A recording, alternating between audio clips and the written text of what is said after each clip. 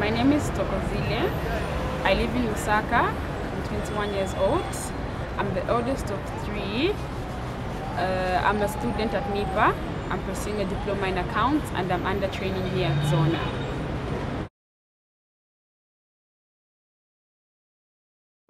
Lusaka, as you know, is a capital city of Zambia. It's a nice place, though life in Lusaka is really, really fast and it's a bit expensive if you're not working. So most of the youths in Lusaka are really unemployed. Most of us are running up and down looking for jobs, doing this, doing that.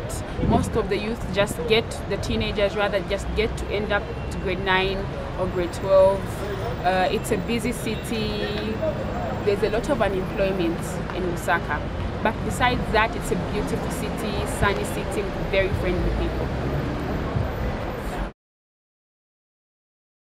Well, with the Kiva loan, I'm going to invest it in my business, meaning I'm going to use it to set up shop.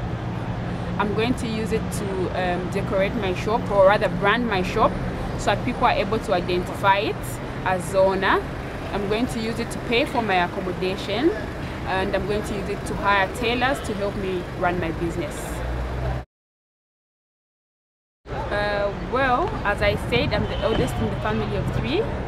It's going to change my life mainly in that area because I'll be able to save up some money for myself. As I said, I'm pursuing a diploma in accounts.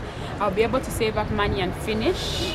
I only have one more subject, and then I'll be able to help my siblings and give back to the community at large.